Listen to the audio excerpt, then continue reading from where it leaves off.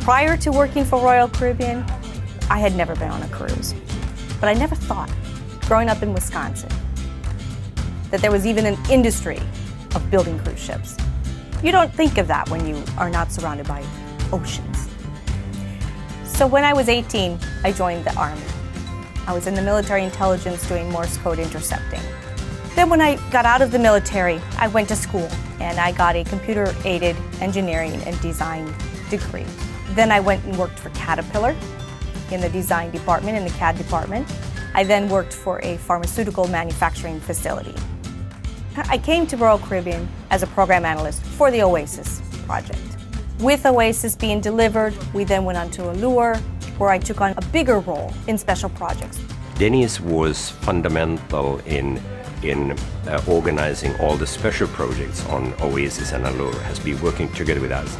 That was a big part of Oasis project.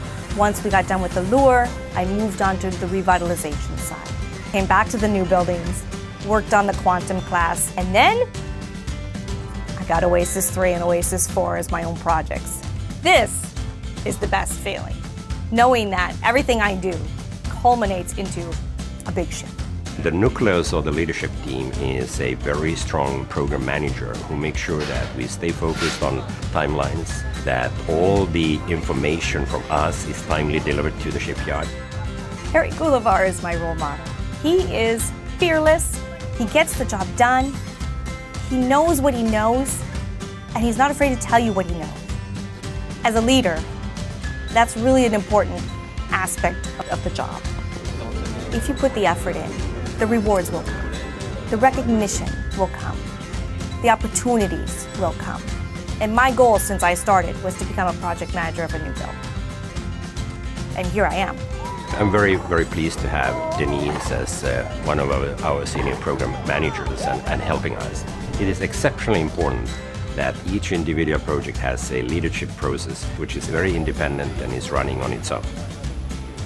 Everything that I've done, basically since I was 18, has been in a male-dominated industry. I think that my military background has really helped me to stand on my own in that environment. I enjoy thinking of what will it be when the guest walks on the ship for the first time. What will that experience be for them? And I like that feeling. I like knowing that we make vacations. And I couldn't do it without the love and support of my family. My husband, he is the backbone to the family. I relish in the fact that my son brags about what his mom does for a living. Nobody does anything on their own. We all have a support system, whether it be at the office or back at home. And luckily, I have the best of both worlds.